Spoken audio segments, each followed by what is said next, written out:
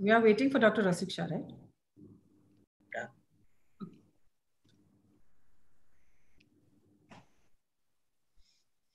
I'm supposed to start when somebody tells me to start, right? I will. Yes. Yeah, okay. Yes, yes. Okay. 30, you have to start. Okay. Yeah. Bela, Yes. can you see both the Zoom as well as YouTube chats? I'm seeing the YouTube on my phone. So I'll see the questions. So do you want to do YouTube and I can look at the chats on Zoom? So I'll be seeing the chat on the Zoom, but that is only ask participants. If you get into trouble, tell me. Okay. It's not easy sometimes. If there are few questions, it's okay. Otherwise, it's not easy. Okay. So I will message you then. You'll keep an eye out for that. Should I open the YouTube on my other laptop? Is that better, you think?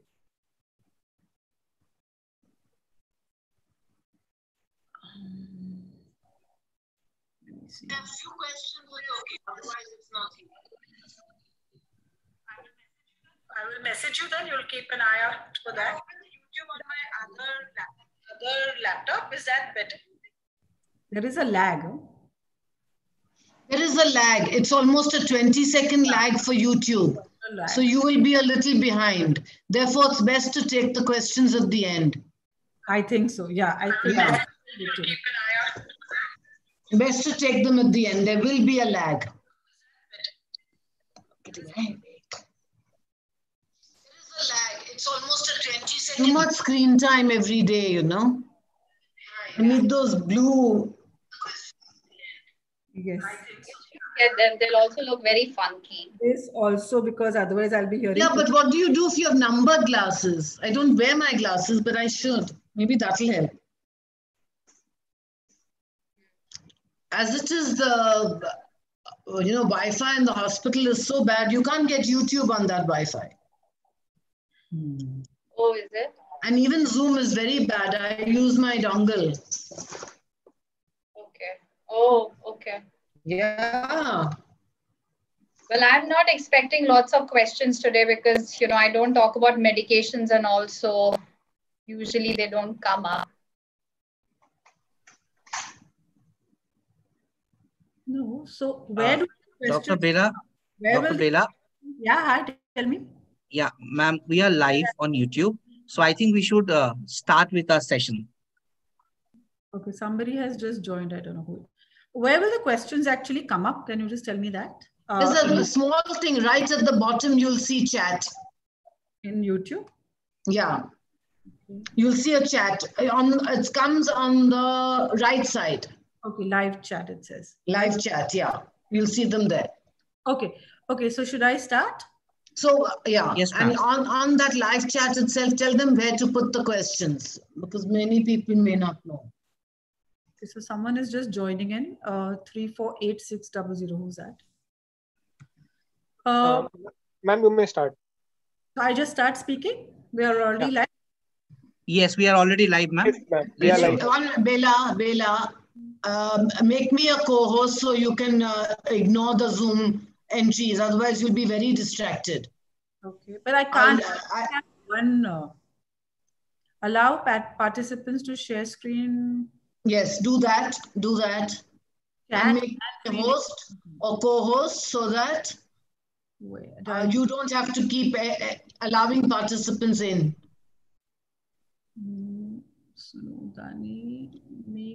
Is there any other host? No, there isn't. Make me co-host or host or whatever. Co-host. I can only make you host and then I will not be host. That's okay. You don't need to be. I can put you back later. Okay. You just allow screen sharing and the host. Yeah.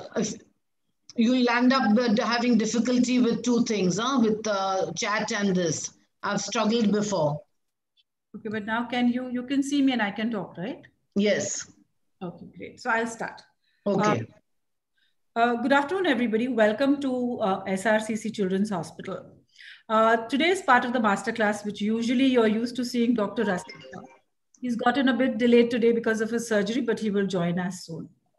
Our talk today is on an approach to delay in speech in children. There are many myths associated with that also, which we will try to clear up. I invite Dr. Koyeli Sengupta. Dr. Koyeli is a developmental pediatrician. She is a consultant with us at the SRCC Children managed by Narayana Health, as well as at the Umeed Child Development Center at Parel. She runs the autism program at Umeed. She's the director. Apart from all her clinical duties there, she manages a lot of the teaching, the training for parents, as well as training other professionals in her main interest is in the autism spectrum disorder age. So I invite Dr. Koyeli to start her talk. Welcome, Dr. Koyeli. Okay, we can't hear you. Sorry. Hello, everyone. That ubiquitous question that we've all been asking, am I audible and am I visible? So am I audible? Am I clear? Bela, is it okay? Yeah, I can hear you. Okay. Yeah. Okay. Thank you so much. Thank you for the introduction, Dr. Bela. And may I say that it is an absolute pleasure to be with all of you here on Zoom and YouTube. And thank you for taking the time out from your schedules to be with us today. Thank you also to the management at NHSRCC Children's Hospital for organizing this series of masterclass and for making this a bridge between all of us who care deeply about children.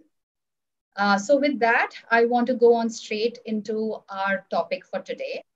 I want to tell you a little bit about what a developmental pediatrician does, because sometimes people wonder, what is this?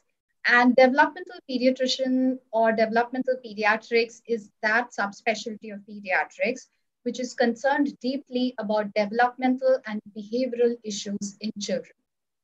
So our work encompasses looking at young children, teenagers, when parents come to us for concerns about their development, different areas of their development, including speech, communication, language, social skills, attention, academics, behavioral difficulties. And our job is not just limited to diagnosis, but also helping parents navigate the journey.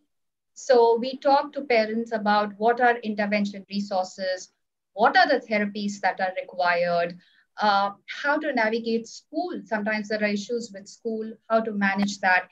And we are often the ones who coordinate with other services that children require. So with that little brief, let me move on to the talk for today.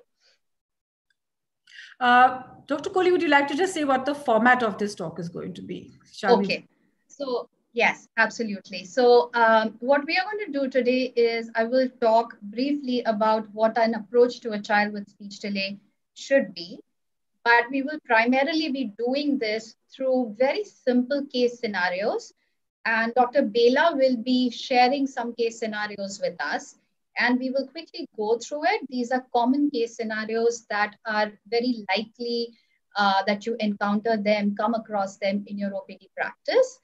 And we will talk about what that particular developmental profile is very likely to be. And after we do that, we will in general just talk about what should be the line of management. And we will finish with two sets of questions. One is, what are answers to some common questions that parents ask? And secondly, we will, of course, answer your questions and comments on the chat that you may share on YouTube as well as Zoom. So with that, okay. Okay. There we go. So, in the past, we were happy if children survived. And the focus for our work has now shifted. It is no longer about children surviving, but now we want them to survive and thrive. And unfortunately, millions of children in our country do not reach their full developmental potential. And our job, as those of us who work with children and their families, our job is to try and change these outcomes. Now, Well, we are talking about developmental difficulties, but many people say that, is it that common? Is it really that common that we should spend, one full hour on a Janmashtami rainy afternoon talking about speech delays and developmental difficulties? So I want you to take a minute to focus on this slide. These are very common childhood conditions, right? And let's look at the prevalence rate per 1,000 children. So the one that all of you, most of you, are likely to encounter in the children that you see, for sure, is childhood asthma. It occurs as commonly as 23, 24 kids to going up to 100 kids in out of 1,000. Congenital heart disease, we learn a lot about it. We learn a lot about how to manage juvenile diabetes, childhood tuberculosis, even childhood cancer. Let's look at developmental disabilities in comparison. Out of 1,000 kids, you will definitely see at least 25 kids who have a speech delay, which is somewhere on the lower range for what you see for asthma. 1 out of 100, which is 50 to 100 kids out of 1,000, will have difficulties with attention. And autism nowadays occurs as commonly, as frequently as 14 to 15 kids out of 1,000. So yes, developmental delays, including different forms of speech delays, are very common, and it's very likely that you are seeing these children in your OPD on a regular basis. So what are speech delays? A speech delay is diagnosed when a child does not attain normal developmental milestones for speech at the expected age. However, speech is just one part. It's the spoken or the verbal part of a bigger spectrum of communication. Okay. And why do I say that? Because sometimes speech delay is the, just a broad bucket that everybody seems to dump their worries and concerns about children's communication in. And I would like us to spend a little bit of time understanding that speech is just a part of communication, and communication is a much broader bucket. It includes both expressive and receptive parts of communication. Expressive communication is that what we say, what people say, what they comment, share, describe, narrate, and it could be verbal or through the use of gestures, facial expressions, the way we use our body language. And the other part of communication, so communication is a two-way street. And the other part, very important part of communication, is receptive communication, which is what do people understand of what is expressed by others. And once again, this includes verbal as well as non-verbal. So how can I make out from seeing someone's body language that they are really bored? Or how can I make out from looking at a child that's pointing at something in the distance that that child really wants to buy that balloon or is very interested in looking at that bird that's sitting up there on the tree? So communication, therefore, is much more than just speech. And an extension of that is that speech delays are not just about speech alone. So it's about expressive and receptive communication. And as we said, verbal, which includes oral, and an extension of that as kids grow up is written language. So oral includes speaking and being able to listen to what is being said, and reading of what is written there, as well as writing to express oneself. On the other hand, non-verbal expressive or receptive communication includes things like pointing, facial expressions, gestures, and body language. We will keep referring back to this figure later as we go through the case profiles. So I wanted to bring this up before we go there. Okay. The other part to remember is that speech and communication is closely linked with other areas of development. They include or overall understanding, right? And here I'm separating understanding or intellectual functioning from the understanding of language or receptive communication, which I mentioned before. In addition, other areas of development that we need to think about are attention, the child's social skills. How does he play with people, children, toys, academic skills, and motor skills? Motor skills include both his gross motor skills. How does the child use his big muscles, run, play, jump around, and fine motor skills, the ability to use the smaller muscles of his fingers to write, hold things, and do precise tasks like drawing, stitching, sticking, like that. Okay, so when we meet a child with speech delays, or when parents come to us with speech delays, this is a very simple approach. And I mean, it's just very simple. I'm very sure most of you are doing this already, but let's just go over it. The first part is, let's remember that speech delays are often missed in the early years. And why is that? Because there is lack of awareness about what normal milestones may look like. So we always want to ask parents about their child's communication. Also, there are lots of myths, as Dr. Bela already mentioned. We will also be talking about some of those myths later. So given this limited awareness and the bountiful myths that exist, we want to make sure we ask parents specifically about the child's communication. So when they come to you, you may say, tell me, how does Sheila ask for what she wants? Okay. Or you might want to ask them, okay, tell me, how does your child understand and respond to what you say to her? Why it asks so specifically? Because if we say, हाँ वो बोलता है ना, so the parents might say, हाँ हाँ बोलता है, because the parents' understanding of बोलता है may be very different from what you know is typical. Okay. Observe child's communication patterns. So look at the child. Does the child look at you? Does he or she babble? Does she point to the toys that you've kept on your table? Maybe point to the pictures in your room. Call out to the child. See, does the child respond to you when you call out? Maybe keep one or two big picture books on your table. See if the child shows any interest in the pictures. Point a picture book to a child. Ask the child simple questions. Hey, how old are you? Which school do you go to? And see how do they respond. Do you have a pet at home? So things that are likely to be answerable by young children.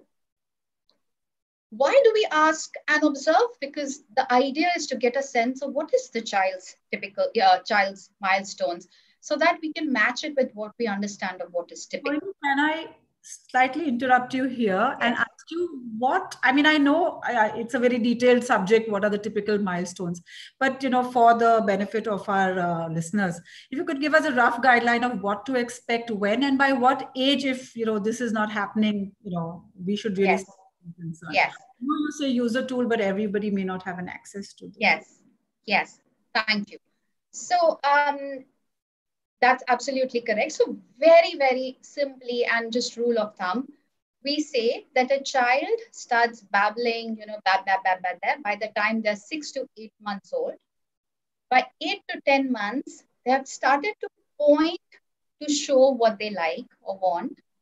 By 12 months, they should have started to use a few words or word-like sounds, which is like do is not so much a word, but it's more like a word approximation, or bicky for biscuit, or gummi for going outside. So roughly about 10 to 12 words by the time the child is 12 months old is what a child says. By the time the child is 2 years old, these words have expanded to about 40 to 50 words at least. And the child also starts joining words. So mama chalo, gumi chalo, go bye-bye, give Vicky, Vicky de do. So kids by 2 should have started joining 2 words. And by the time they are 3, their phrases become more complex. Some kids start saying small sentences. This is expressive communication. Similarly, for receptive, by 1 year, a child should have definitely started to understand one-step simple instructions. Mujhe de do, ball de do, darwaza khol do, open the window, come sit here. So these are very simple instructions that the child should have been, should do across different settings by the year of 1 year, age of 1 year. By 2, a child can understand 2-step simple commands. Okay, get me your bowl and a spoon, I'll give you something to eat. So get the bowl and spoon. or put this down and call mama. So these are two-step instructions that children start to understand by two. Similarly, often parents have concerns about clarity. So again, a rule of thumb, by age 1, children, what they say are like about 25% understandable by others. By age 2, what they say should be understandable, but 50% of the time to other people. By 3, 75%. And by age 4, almost all of what they say or all of what they say should be understandable and clear to people around them, right? So that's another thing that you would keep in mind. So is that okay, Bela? Yeah? Okay. So as Bela pointed out, that we need to be mindful of milestones. We also have said that we also want to ask and observe other areas of child development. What is he doing in school? How does he play with other kids? And we want to be careful that are there any high risk factors? Because we know that prematurity, low birth weight, these are very known high risk factors for speech delay and other developmental delays. Similarly, maternal depression, because language has to be learned in the context of a relationship with a caring mother. And if a mother is very depressed, postnatal depression just after birth, then this relationship may not be able to provide the stimulation that a child needs. Similarly, poverty and poor levels of maternal education have been shown repeatedly to hamper and challenge children's language development. Okay. So now this is Sumit, who Dr. Bela is going to tell us about. Okay, so Sumit is a 2.5-year-old child, Dr. Koyeli. He's active, he's playful. Mother says he started saying some words, but the words are very few and they seem to be very unclear. Not everybody can understand what he's saying. He is not very attentive, and parents say that often when they call out to him, he may not pay attention unless you speak to him very loudly. When asked if he can hear, parents are very sure that he can hear. He's saying, ha ha, he responds to everything. When the puja bell is ringing, if something suddenly falls, he'll startle. He hears a pressure cooker. He hears the ringing of bells. In your room, he will point around to the stethoscope and he's scared of the doctor. He understands and he's uttering some words, something like otter, ui, and he seems to be scared. Mother reassures him. What would be your next step? What are your first thoughts when you see somebody like Sumit? Okay. So thank you so much, Dr. Bela. So Sumit is 2.5. Like we said, by 2, we should have expected that Sumit should have been speaking quite a few words, probably even joining words. And to some extent he is. He's saying otter ui. But it's clear that he's not, he's missing some sounds. He's not saying the sounds that we expect by now. Also, it's interesting that parents are worried that he doesn't seem to hear everything. So while he can hear some loud sounds, parents are not sure if he can hear everything. So in this, we are definitely seeing concerns both about expressive as well as receptive communication. And one of the first things we want to do if you're assessing a child for speech delay is to make sure that we get the child assessed for hearing, right? So many places are offering OAE or otoacoustic emissions right after birth.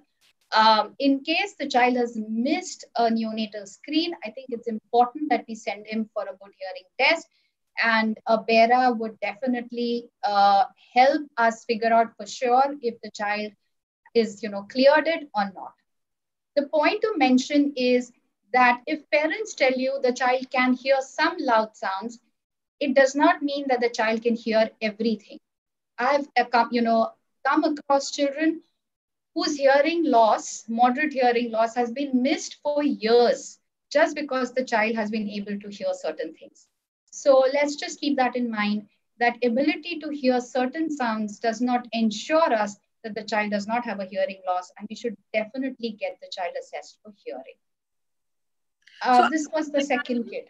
That Sumit has basically not developed his expressive language because he hasn't been able to hear clearly.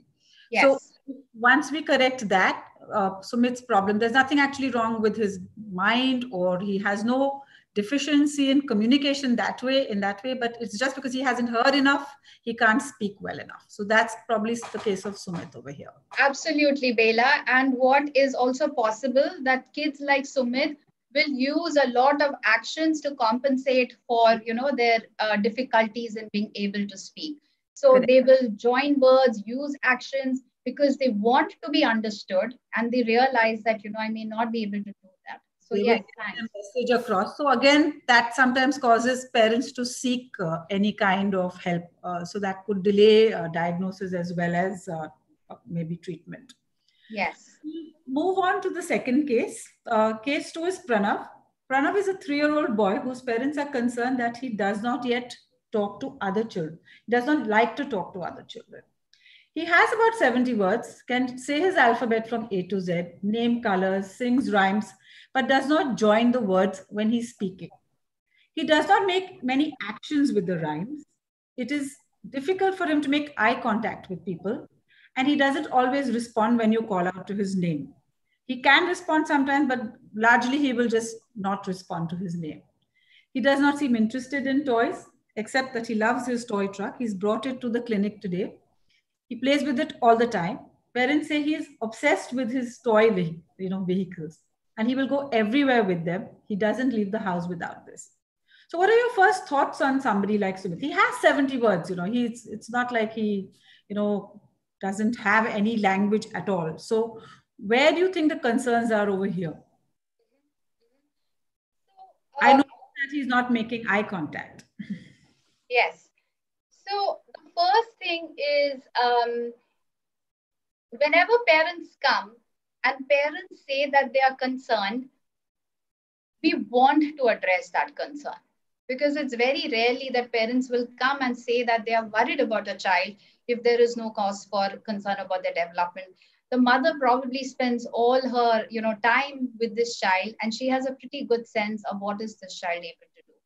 And many parents, or especially mothers, say that they have brought up concerns, but they've been told, don't worry, this is nothing to worry about, and things like that. So my first point would be, if a parent is bringing up a concern, let's pay weightage to that. Let's hear her out. He's 3 years old. He has about 70 words. Now, we might think, well, like you said, Bela, that he has a lot of words. But what he doesn't do is he does not join words. Now, that's very interesting. Parents are saying that he's very bright. He knows all his alphabets. He can name colors, which means we are hearing that his understanding of concepts is good. On the other hand, he's able to sing songs, but he does not join words. Now, that is not how typical development of language happens, right? The other thing is, we just saw a child with hearing loss who has lesser words, less clarity, but uses a lot of actions to talk about what he wants to do and what he wants to say. Here's Pranav, who's not even making simple actions with rhymes. So that is another red flag. You look at him, and while parents have not really said anything about eye contact, but you see when you call out to him, he's not really looking at you. He's probably more interested in the picture of the vehicles behind there, or he's brought in his own toy car and he keeps playing with it. Okay. Now, parents say, yeah, he usko bas ye खिलौना ही पसंद है, गाड़ी पसंद है, और सिर्फ इसको लेके ही करता रहता है, बड़ा होके ये पक्का, automobile engineer बनने वाला है. What is coming out for us? So what we are seeing is that definitely there are concerns about expression. He's not really speaking the way that other kids at this age should be doing. He's not making sentences. But that's not all. We realize that there are also difficulties in the non-verbal part of communication. He's not making as many actions as children should do.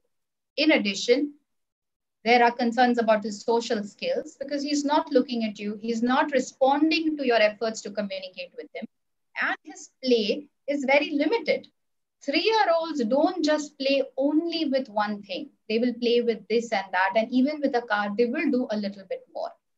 So this is giving us an idea that this child's communication skills, both verbal and non-verbal, social skills and play skills are hampered. Where do we see this? We see this in a child with autism spectrum disorder. And I want to point out that there is there are sometimes misconceptions that we cannot diagnose autism before 3 years of age. And we have seen that children with autism nowadays can be reliably diagnosed by 18 months and definitely by 2 years of age. So once again, the message is, if you see children who fit this kind of profile, encourage them to seek a diagnostic evaluation. And if they did get diagnosed, say at 2 years, what is it that we can help them to, how can we help people to improve these skills? I don't know if this is the right time to ask this question, but how would early diagnosis really help in achieving a better outcome? Yeah. So this question is absolutely appropriate for every single child that we're going to see today, because early intervention, early treatment helps everywhere, more so than anything in child development, because the first few years of the child's development are most crucial. It's what we call as the brain's plastic. It's learning new things, new connections are being made. And this is the time when we want to help children acquire the skills that they have not been able to acquire naturally. So we want them to help that through therapy, through targeted intervention. And early intervention is the only thing with therapy that has been shown to help children like this gain skills. So once a child is diagnosed, we would like to refer them to a therapist who's trained to work with children with autism. So for instance, at the SRCC Center for Child Development, we have occupational therapists, speech therapists who work with children with such kinds of profile. And Bela, they would be the kind of people who work with the children and teach families about what to do. Often we get a resistance. No. My husband also spoke at 2.5 years old, or, everybody in the family spoke late. So we don't want intervention yet. And, so that is something I think as a general pediatrician, I see very commonly, coming across from my parents. And they're not very keen to kind of label, so how can we actually help them without maybe kind of labeling this? Because I think it's quite scary to be said that, oh, we may consider that your child is in the spectrum or something like that. So I think that comes up as a scare sometimes. Okay. And people are resistant to it. Yes. Fair point. Two sets of conditions. One, where the parent is themselves approaching us, in the OPD as physicians, general physicians, and saying that, what, do you think my child is speaking enough? Do you think that he's delayed? So if there is a concern, like I already said, let's say that, yes, I see your concern, and I'm also observing that there are certain red flags. Why don't we get another opinion from someone whose work is to work with children with difficulties, and see what they tell us. The suggestions they give would help us promote a child's development. So we link the parents' concern immediately to the steps that will help the child progress. Secondly, there could be times when the parents, many parents tell me that this is a first child. I don't know. I don't have anybody to compare to. And I'm hearing this a lot during the lockdown period because parents are not going out. They can't compare to another child playing in the park. And they said, we don't know. But when they're going for the vaccination shots, when they're going for the regular, jukam and things, when the doctor asks specifically, do you have any concerns about your child's communication? Then parents may say it. Or, if you're observing the child for a very long time, you notice, this child is not really looking at me. He's not responding when I'm calling out to him. And I think I would like to share this with the parent and tell them, this is what I'm not seeing. And do you think that we could do two things? I'm going to tell you some things that you can do as parents at home. Start doing that. But meanwhile, maybe also see a therapist who could give a little bit more specialized input. And what people can say to parents, have included that in the end, and we will definitely go over that. Great. Thank you. Thank you so much, Koyeli. Thank you so much, Bela, for your question. Should we move on to Anita? You were telling me about Anita. Anita is 3 years old. Okay. She's come because the teachers have concerns about her poor social skills in school play. They say she does not mix up with other children and is not picking up alphabets at all. In the clinic, I have noticed that Anita is initially clingy, watching quietly. She's sort of clinging, and she Then finally later manages to get some confidence, separates from the parents and starts playing with the toys. And there's a toy doll which she has started to like, and she wants to call it her little baby. You note, however, that she's using just single words, not making short sentences or phrases. She's a healthy child and has had no sort of history of ear infections or anything to suggest that there could be a hearing problem. She has begun to use words at about 20 months, and now has about 10 words. At 3 years, she has only 10 words. She's following simple commands with a gesture and can point to a couple of body parts. She will say that this is my nose, this is my ear. Now, how would one kind of go ahead and figure out what's really going on with Anita here? There are sort of mixed signals here. We don't really know what's going on. Yeah. So let's look at Anita. So Anita is 3, and we spoke about boys initially, and this one is a little girl. And it is. Someone said boys speak later than girls, which I don't think is. Yeah. So, well, yes, and boys do have more language delays for some instance, but also so do girls. And here's a little girl who obviously started speaking late. She is picking up, and she has about 10 words, which is way less than what we expect at 3 years. She's also following simple one-step instructions. I think you said that she could start pointing to 2 body parts, show a nose or show a ear. There seem to be some concerns about her social skills, but I think she also got over them. So they are not very pervasive. And her play seems to be appropriate. 3-year-olds do a lot of pretend play. So she's obviously pretending that the little doll is a baby, and she's acting as if she's working with a little baby. So that's good. So where do we see the difficulties? We are seeing that definitely there is difficulties in oral skills, speaking as per age. We do expect that she would listen or follow more complicated instructions, but she's not doing that. And I think you also said that, did you also say? Yeah, she's not picking up alphabets. So the teacher did say that too, right? In playgroup, children nowadays are expected to start identifying simple alphabets, and she's not picking that up. But what's interesting is that she's making action, she's pointing, while social skills may be a little bit of a difficulty, but not prominently, right? Yeah.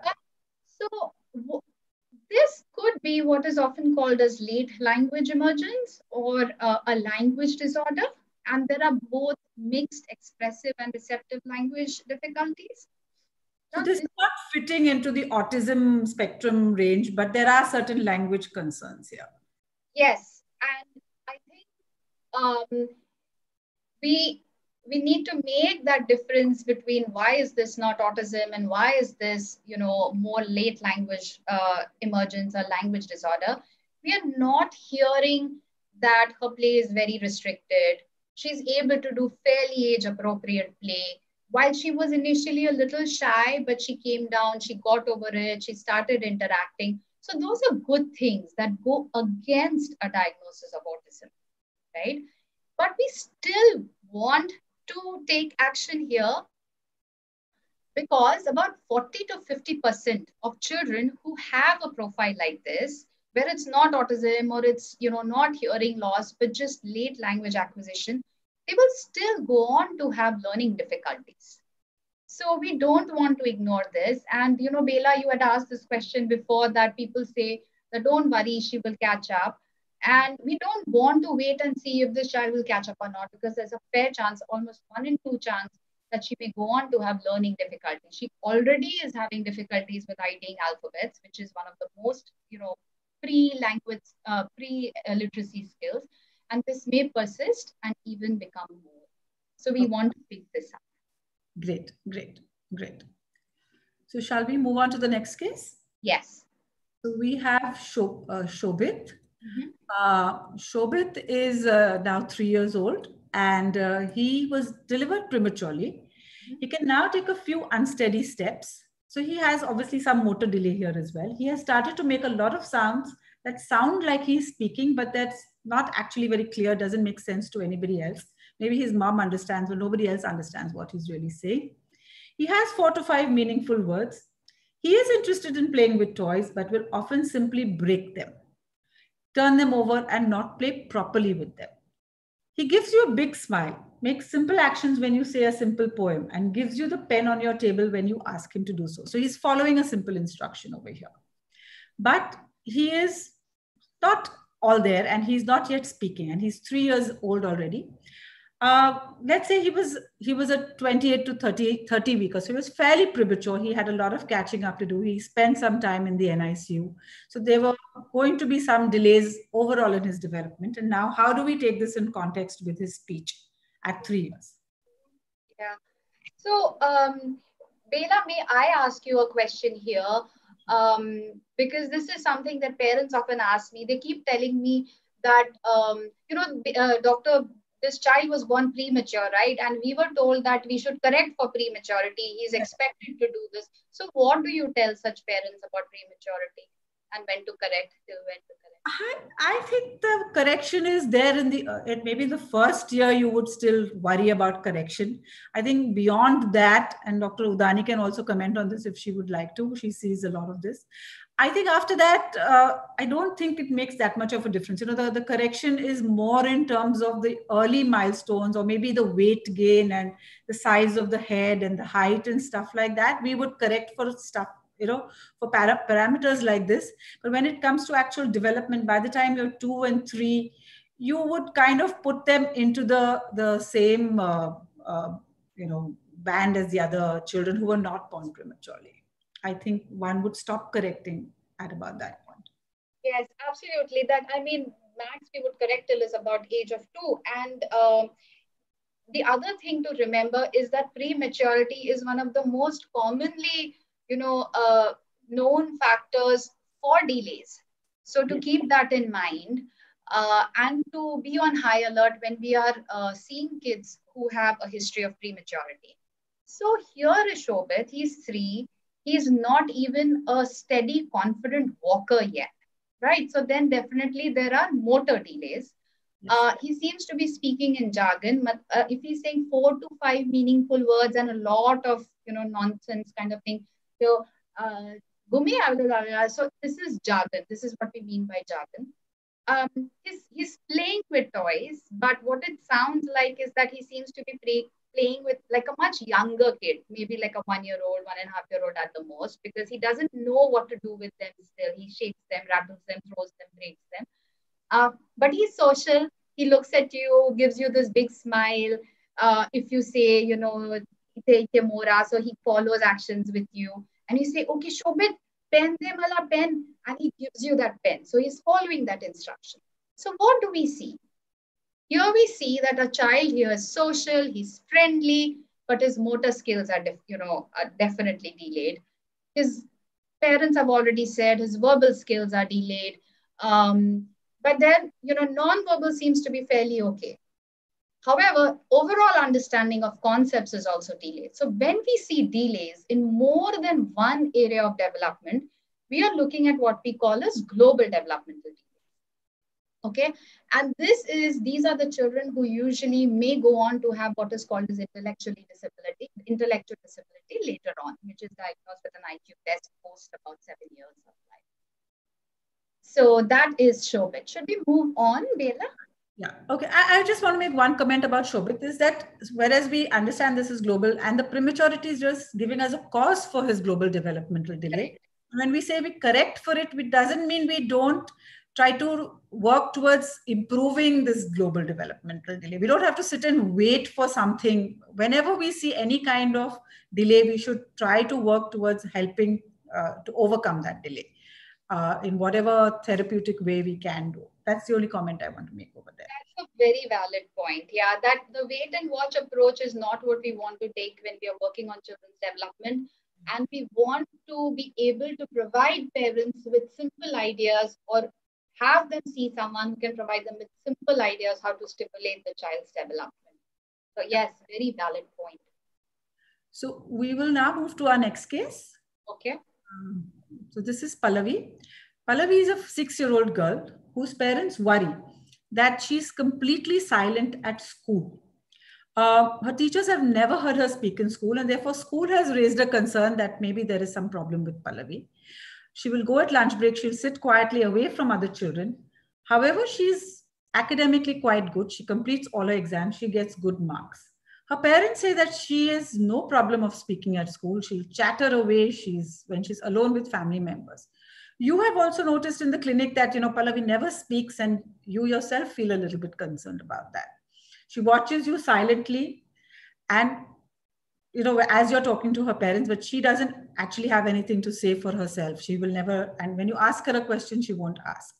You give her a puzzle, she will complete it. She draws beautiful pictures. So she seems to be, fairly intelligent, but here she is somebody who just won't speak. What do you make of somebody like that? What is it? What is this about? Yeah. Yes, I mean, she's 6. She's 6 already. And this is the time when little girls are very, very chatty. They have so much to talk about. They want to talk about friends. They want to talk about what they did at school, about somebody's new dress, about this. So, and school is where they have lots of fun and lots of friends. And usually parents will tell you, "Chup hi nahi hote," they keep talking. When you hear a parent, in fact, come and tell you that this little girl just doesn't talk at school, we want to acknowledge the parents' concern. So, what is going on? And what's even more interesting is a very, opposite picture. The parents are telling you, "Look, doctor, here's a video. She talked so much that day. She told us one big story about what happened, whose birthday it was. She knows everything that is there in studies. When I take up a study, she tells me everything. But then she goes to school and she doesn't open her mouth. She has no friends. She just watches there. And you've seen her since she's a baby, and you want to talk to her. Hi, Pallavi, kya hua? Batao. And she will look at you. She smiles, but she doesn't say anything. And she will draw there, like, say it. So this is interesting. This is a very interesting picture where you are seeing difficulties in her oral comprehension, oral expressive skills, right? So her written expression skills are actually fine. She's able to write in her answer. She's able to draw, express herself, but she's not speaking. The other thing that is impacted significantly are her social skills, especially in unfamiliar or new situations beyond her home and family setting. Okay.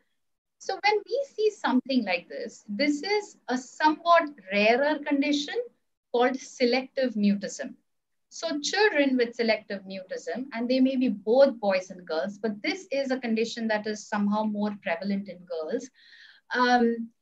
These are children whose parents will tell you this exact same thing. They talk a lot at home with the parents, with the brothers and siblings, but they go outside and it's as if they're zipped. They will not talk or barely maybe say one or two things. And what is often there is that there's a significant amount of anxiety about speaking in unfamiliar settings. And what I want to emphasize is because there is already so much anxiety here, one of the things that parents often do is, "Bolna Pallavi, bata, tell him, pooch rahe na." And it is guaranteed that this child will say even less when we force her to reply or to say things like this. Great. So, I mean, this is some of the cases we've highlighted, and now I would like to kind of move on to what are the initial of course through our history, through this sort of case scenarios, we come to know where we are, where we're headed, in which direction we're headed. But what are some of the basic investigations, and how would you kind of go forward with this problem with somebody who's not speaking as much as they should? Okay. So the thing is, it's not a very long list of investigations, okay? Because what is truly helpful in diagnosis is good clinical judgment. That is the gold standard, clinical judgment. But like we said, we definitely want to rule out a hearing loss if we are thinking of speech delay. We want to look for any dysmorphological features. Are there genetic conditions? Are there symptoms like, a child with Down syndrome, of course, will have delayed speech and development, speech and language along with other delays. So looking for dysmorphological features. We should rule out some of the common causes for intellectual disability. We want to get a thyroid profile done. And one of the things that is becoming more commonly asked for, and this is what a geneticist, or if you're referring to a specialist, may ask for, is a chromosomal microarray. But like I said, the diagnosis is still gold standard is clinical judgment. Okay. So moving on, if we move on from there, I think the most important thing is that if there aren't a lot of investigations, there is no point in, asking the child or the family to wait for a long time. We don't want to delay starting on early intervention. Let's get intervention started as soon as possible. We want to send them to whoever is available. There might be some places where a speech therapist is not available. You might have a physical therapist who works with children with speech delays also, who may at least be able to provide some stimulation strategies to parents.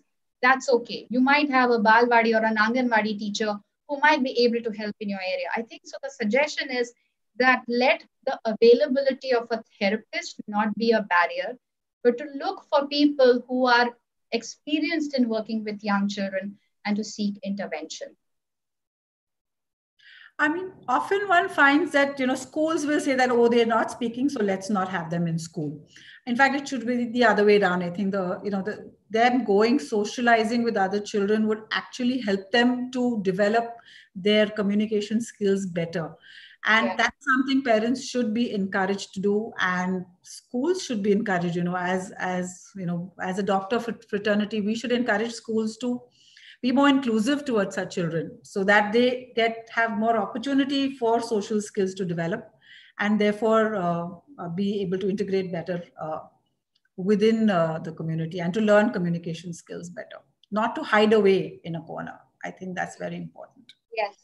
And I think part about inclusion is so important, and what you describe as a role in supporting children's entry into schools.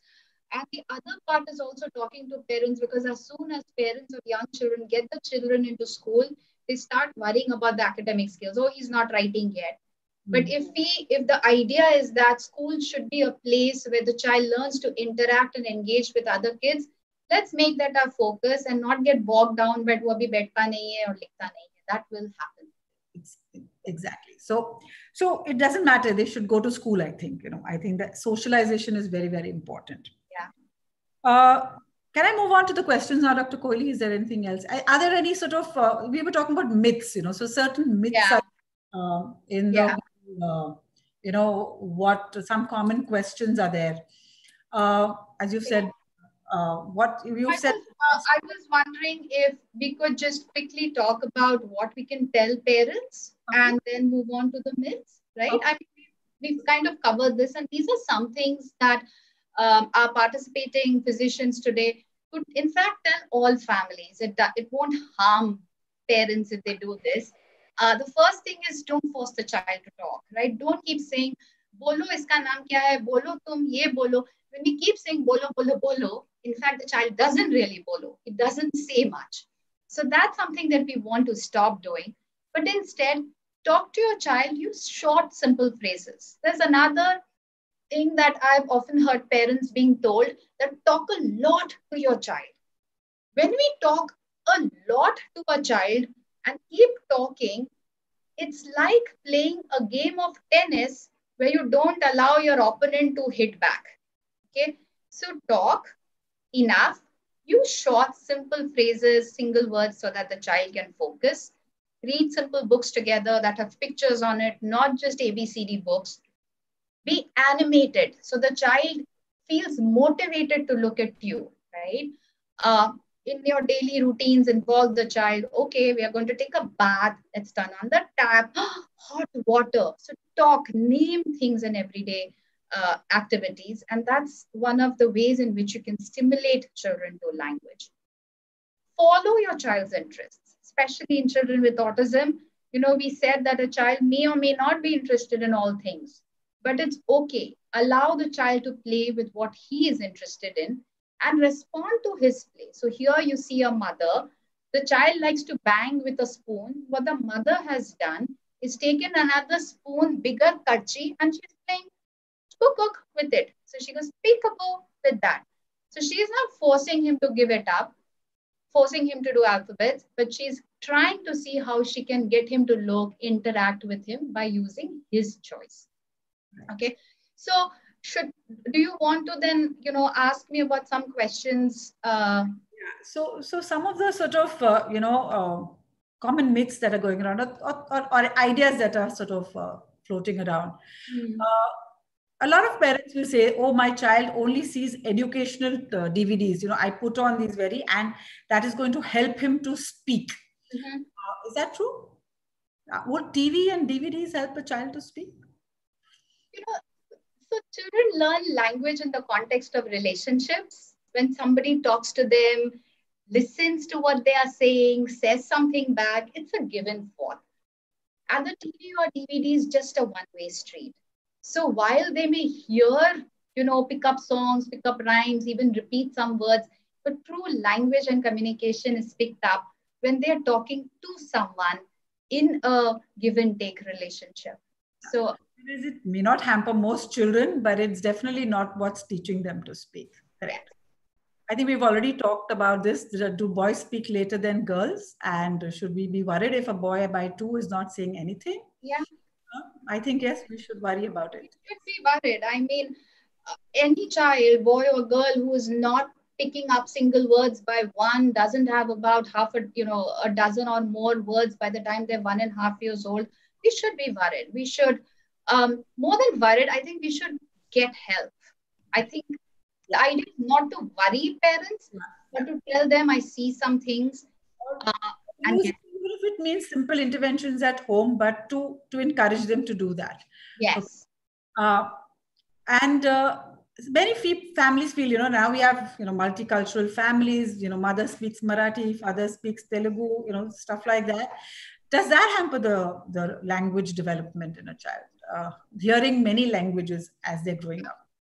So what research tells us is that for a child whose language trajectory is okay, I mean, those who are primed to pick up language, having 2 languages being spoken at home doesn't really matter, because the number of words they will pick up, including say English and Hindi or Hindi and Marathi, will be the same.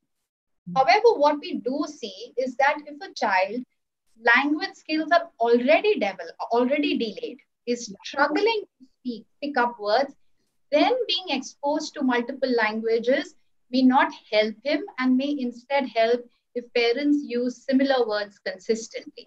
But just having 2 different languages does not cause a delay. Correct.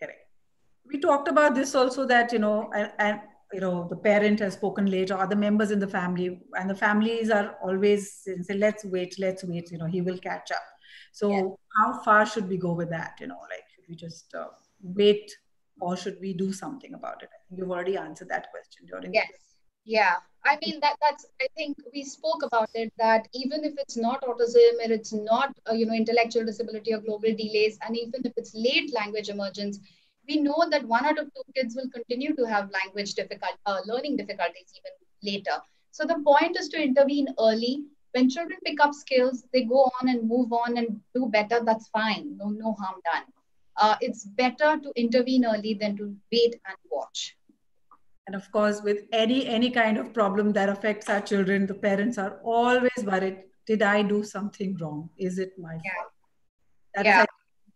That is a very, very common thread for any illness, not just. Yeah.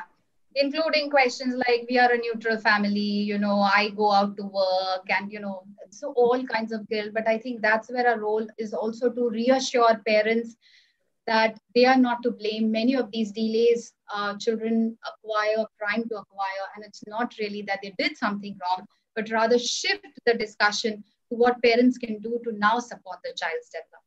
Correct. Before we summarize and we come to an end, there are some audience questions. Yeah. Sure. And I think there are a couple of questions, and they're all kind of related to stuttering. So that is something maybe we didn't touch upon. And why does it happen? What is stuttering? Is that a speech impediment? And does cognitive behavioral therapy work with it? So if you could just tell us a little bit about stuttering. Yeah, sure. So stuttering is a difficulty of fluency. So, children who are not able to speak very fluently and they may repeat the same sound again. Now, this can happen even developmentally as part of the typical trajectory of development, more so in boys around the ages of, say, 3 to 5 years. And this is also because at this age, kids have a lot to say, you know, but their ability to communicate is not in par with how much they have to say. And there's a rush to say a lot of things, and they kind of stumble upon their words and they say a lot. The idea is to model a slower pace of speech for parents and caregivers. Yes, tell me about it. Okay, is that what happened? And not to constantly correct them. So we don't want to keep telling children that, say that properly, you didn't say it correctly, because correction is not what we want to do. We want to model the word they stuttered on and to be able to give them the sense that we are here to listen and I have time to listen to you.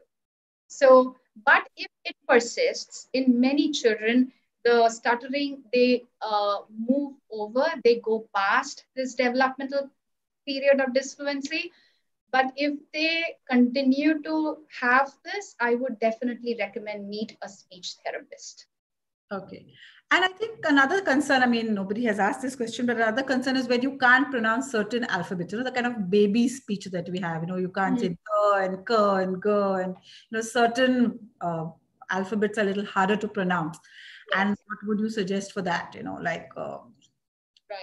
So it depends once again on the age. Dr. Bela, we spoke about how children become fairly clear. Almost all of their words should be able to be understood by the time they're about 4. And before that, we expect some lack of clarity. They may mix up some sounds, not be able to pronounce the last sounds of certain words. I think it depends. It's where we monitor. If there is a lot of lack of clarity of speech by the time children are 4 and so on, we want to get an assessment done. However, a little bit of clarity is, lack of clarity is expected by the time they're 3 and 4. So that's all right. Yeah, that's all right. Great. So, Dr. Koyeli, would you like to summarize and give some sort of take-home messages? Sure. So we just want to summarize and say that speech delay is a much more common developmental concern than probably is brought up, and we want to make sure that we are addressing the different areas of development that could be part of it. A detailed evaluation is very important because we want to start intervention early. And our role as physicians, doctors, those who work with children and their families is to help the parents support the child's development. That's the goal, actually. So thank you so much for your patient listening. Thank you so much, Dr. Koyeli. That was really very clear, very lucid. Have some comments. People have said excellent speech, excellent talk, and they're very happy to have been part of it. I hand this back to Dr. Rasik Shah to conclude the meeting. Thank you, Bela and Koyeli, for excellent talk, as well as I think it was very well moderated by Dr. Bela. Very well spoken by Dr. Koyeli, summarizing speech delays in children. And I could not join in the beginning because of some surgeries which were going on. The next talk will be on imaging in chest by Dr. Hiren Panwala. He will tell us when one should do X-ray chest, sonography, CT scan, MRI, and how to read them. Thank you. Thank you. Thank you, everyone, for joining. Thank you, everyone. Thank you. Good day. Bye. As far as children are concerned, whatever is 3 p.m. So maybe we will start the YouTube maybe at 3:20, 3:25 only. Sonu, you want to say anything? No, nothing more. Okay. So we will conclude the session. Anyone, anything, if it has to be, anyone wants to contribute, otherwise we'll conclude the session. Thank you. Thank you, everyone. Everyone. Bye-bye. Yeah. Thank you. Thank you, Dr. Koyeli. Yeah. Bye. Thank you so much, Dr. Bela. Very nice, Koyeli and Bela. Thank you. All right. Bye-bye. We shall conclude this meeting.